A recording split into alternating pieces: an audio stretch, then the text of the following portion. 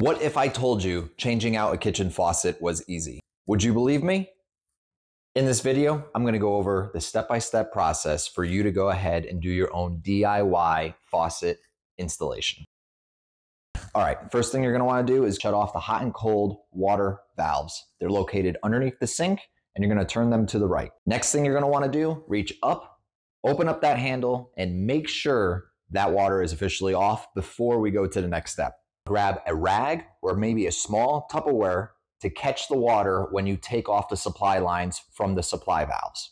Now grab your adjustable wrench and take off the supply line. Remember, lefty-loosey, righty-tighty. Remove the quick disconnect from the faucet hose.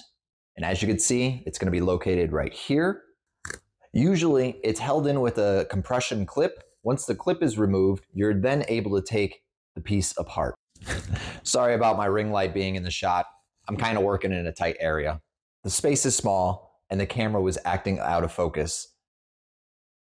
Sometimes the specialty tool was left behind by the previous person who installed the old faucet.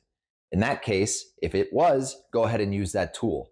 If it wasn't, all you need is an adjustable wrench and you'll be able to loosen up the nut that is holding the faucet to the counter.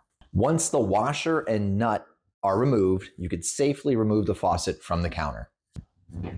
Next, you're gonna wanna clean the area before installing the new faucet. So get all that soap grime off the counter and make sure it's pristine before inserting the new faucet. All right, now you're able to take the new faucet out of the box, make sure all the parts are there, and get ready to install this new faucet in the existing hole. Now, this particular faucet is a one-hole design. Some people like to use the trim piece that goes on the bottom of it. I asked my wife, she didn't want that. So no trim piece, we're just gonna put the faucet directly onto the counter and it's gonna be a nice, clean, modern look. Insert the hose, install the sprayer head, and then now we're able to go underneath the cabinet once more and secure the new faucet to the counter. So in this case, we got a new specialty tool. Underneath, we're gonna put the washer back on.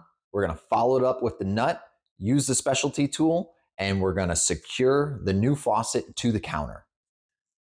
What I like to do is make sure it's snug enough, that way I could go back on top, make sure that it is lined up and it's exactly where I want the faucet to be, and then I could go underneath it one last time and tighten it down.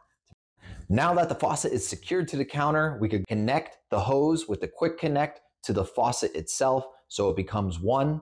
After that, we're gonna add the weight to the yellow tape that's on the hose line, which will give weight to the sprayer to make sure it returns back to its seated position.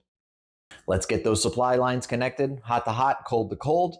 Turn on those valves, make sure nothing is leaking. My plumbing's a little rough right now, but here's a photo. I already upgraded it.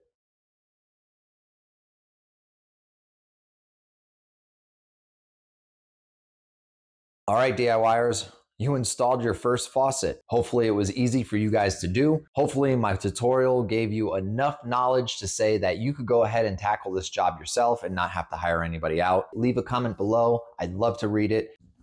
Honestly, if it wasn't for you guys watching these videos, I don't know what I would be doing because I wouldn't be making content.